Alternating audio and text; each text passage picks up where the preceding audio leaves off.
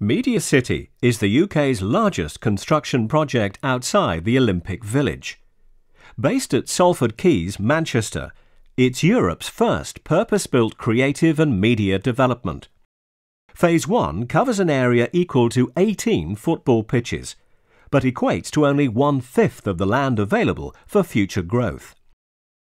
The £500 million MediaCity UK project is being developed and managed by Peel Media, a division of Peel Holdings.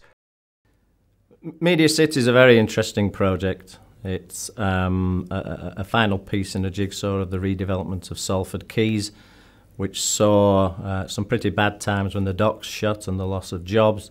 But now, with the redevelopment of MediaCity, those jobs are coming back. The BBC sparked the original idea for MediaCity UK with the announcement of their decision to search for a new northern centre, the site that will be home to 5 of the BBC's departments and around 2,500 staff. MediaCity UK has achieved the world's first recognised BREEAM-approved sustainable community. Achieved under the climate and energy category of BREEAM Community, MediaCity UK achieved the highest environmental saving rating in the world through the use of their Trigeneration system. The targets were initially set by the BBC in the agreement for lease and the local council in the planning condition. We're the first company to work with the BRE on this on a test case, and we've achieved an excellent status, which is the first in the world to do that. The UK government's stringent building regulations, coupled with Peel's ambitious energy commitment, meant it was essential to employ an energy contractor with the experience and depth of knowledge to deliver the energy infrastructure and add value, design, skill and innovation to such a significant scheme. Vital Energy was employed to deliver these ambitions based on their unique 25 years of experience in the delivery of decentralised energy generation and distribution projects. Vital Energy have the design expertise to meet environmental and technical requirements and can also integrate systems into the scheme as a whole. Vital Energy are unique in the UK. We've got a team of people that have been involved in district heating for more than 20 years, and we've got client relationships that go back to the mid-80s. We've invested heavily in our staff, in specialist equipment, to enable us to provide a full suite of services to our customers. Vital Energy were invited to advise on the detailed design and associated costs. Once Peel's board approved the business case, Vital Energy became responsible for MediaCity UK's fully integrated energy solution, with responsibility for the complete design, construction, installation and commissioning of the Trigeneration system, having previously installed the network of underground pre-insulated pipework needed to distribute the heat and cooling. In the early days of the project, the buildings were individually served. There wasn't a site-wide infrastructure that was going to take care of both the existing Phase 1 needs and the future needs of the project. Trigeneration is the simultaneous production of heat, cooling and power using a centralised energy centre. It combines high-efficiency, low-emission equipment to create maximum total fuel efficiency. MediaCity's design is future-proofed in 2 ways. We've designed the plant and equipment in the energy centre, which initially is delivering the requirements of the first phase, to also be capable of expansion to serve the second phase of the development. Additionally, the principle of including a heating and cooling network future-proofs the site in the sense that it's capable in the future of delivering heating and cooling energy through that network from future energy sources, whatever they may be. Extensive design expertise and 3D modelling skills were deployed by Vital Energy's in-house design team to find an appropriate workable solution to the housing of the energy centre within a purpose-built 2,000-space car park.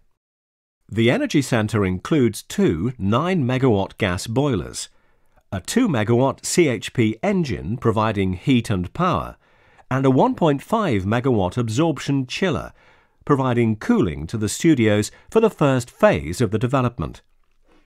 The design engineers resourcefully took advantage of the development's waterside setting next to the Manchester Ship Canal by incorporating a novel cooling system hailed as one of the major achievements of the scheme. Designed to extract recyclable canal water used to cool the BBC Studios buildings in the winter months and provide cooling for the absorption chillers and the CHP unit during the summer. Integrating the cooling from CHP with free cooling from the canal provides greater cooling efficiency, helping to lower energy consumption, cost and carbon dioxide emissions on this high-profile development. There are over 2,000 people working on the construction of the MediaCityUK site at any one time. The biggest challenge on this project from an on-site generation was programme. Installing the pipework at the same time as we were building the buildings. It is a very challenging programme. It was managed very professionally. Constant consideration to the working environment and regular coordination with the other service teams on site was crucial. Innovative problem-solving skills and unwavering flexibility was demanded at all times. We've learned an awful lot at Media City in two key areas. Firstly, in relation to what it means to work on a construction project of such scale and complexity, and how we need to integrate into that construction process. Secondly, on health and safety, Vital Energy set its sights to attain accreditation under the Occupational Health and Safety Standard 18001, and we've learned an awful lot more about how we can design out risk in projects and how we should be identifying those ongoing risks and how they should be managed in the operation and maintenance. The installation of the Trigeneration system, built into the basement of an 11-storey car park, posed countless structural and engineering issues. The installation of equipment of this size and weight had to be meticulously planned, as did the installation of the flues. Vital Energy faced a number of challenges working on this project. The Media City site had been designed with an infrastructure that didn't initially incorporate the concept of trigeneration and a heating and cooling network. So time was one of the main critical factors, the integration of the heating and cooling network within an infrastructure that was already in progress, and the subsequent implementation of a scheme within, let's say, the energy centre in the car park, that having already been designed, so that there were a number of issues, logistical and structural, that we needed to overcome. Vital Energy had to design a flue to overcome the flue loadings that were imposed on a building not originally designed for this purpose, whilst also allowing for a possible future increase in height as the next phase of work is developed. Vital Energy can be of best help if we're involved at the earliest possible stage.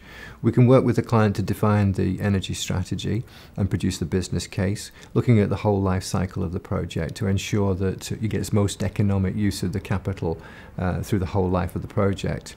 And beyond that, we can help, because of our broad range of experience, to integrate the projects into the whole construction process.